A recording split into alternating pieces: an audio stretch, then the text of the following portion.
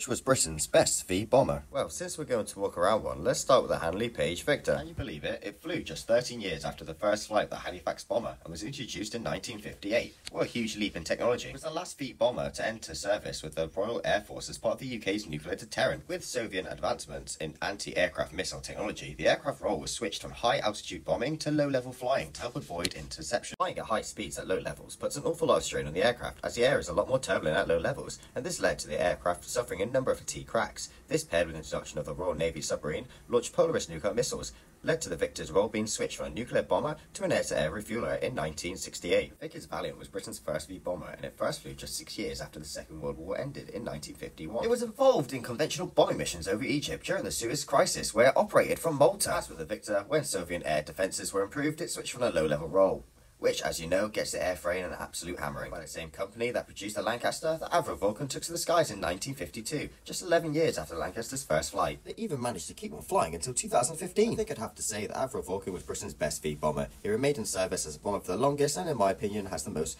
revolutionary design, particularly for the aircraft that was designed in the 1940s. Which do you think was the best?